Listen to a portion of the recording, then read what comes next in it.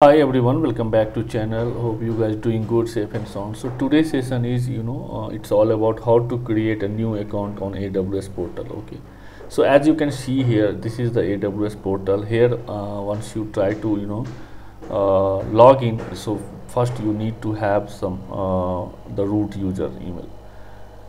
So as you can see here, we have option, right? Either you have already a root user, you can go and log in, but in this case it's totally new, we don't have any user. So let's create a new AWS account. So as soon as you click on AWS account, what the next page will populate, it will populate. So we'll try to understand with this screenshot. Let me minimize a little bit and then we'll show you how to do that. So as you can see here, it's asking the provide valid root user email address, and whatever the email address you have in so that Gmail address you can give it here, and you have to keep remember, because you need to go into the login with the root user in the next.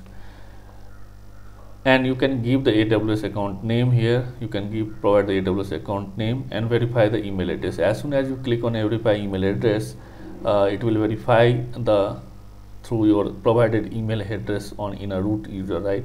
So you will get the verification code on provided email, and you can give the code and then verification done. Then it will ask the root user password. So which password you are going to use to log into the AWS portal. So the root email address which you given, give the standard password for that, give the confirmation and click to continue to the further steps. Then here it will ask you, the Amazon will ask you why you are going to create a AWS account on a portal. Either you are going to use for the business purpose or personal. So in this case I am going to use for the learning purpose, so obviously we'll go with the personal purpose, and give the full name and then country, obviously India, and provide the phone number, and then the country region you can give it. And the address is not mandatory to give accurate. Yeah, you can give some sort address along with the city and personal code, postal code, and then accept the terms and then click on OK. Next, in this page you have to give the either the credit card or debit card details for the billing things. But don't worry, Amazon is not going to charge any money without your permission. If you use the paid service, then only it will charge. If you use the free tier, Amazon will not charge any single amount. So I will tell you, once you provide the details along with all the card details and information, so Amazon will deduct 2 rupees just for the verification whether your card is active or transaction is happening or not. And at the same time, once the account creation done, that 2 rupees will be reverted to your account. So don't worry for that. Very minimal 2 rupees they will deduct at the time of account creation. So don't worry for that. And going forward, Amazon will not deduct any money without your permission.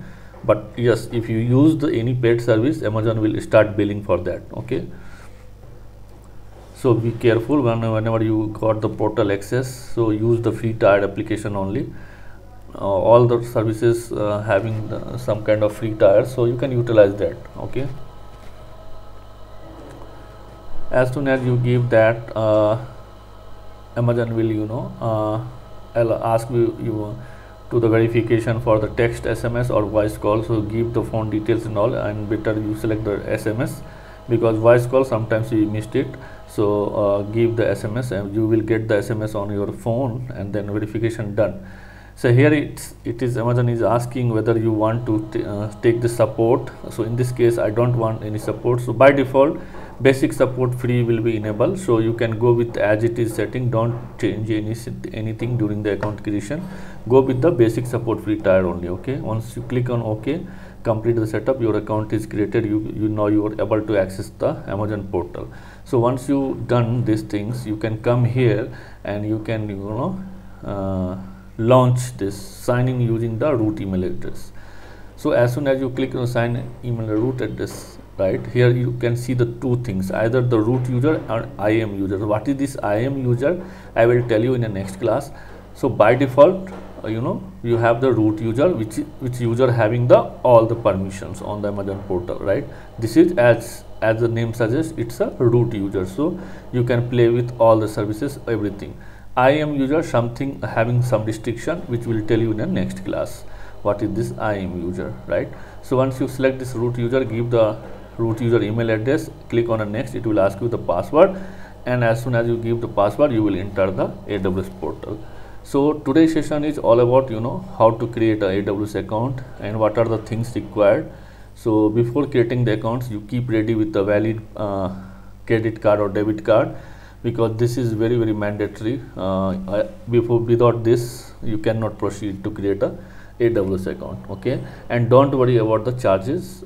They are just going to deduct 2 rupees, and at the same time they will revert the 2 rupees to your account also, so they will not charge. Okay, hope you understand. If anything, let me comment. In next session we'll learn something different.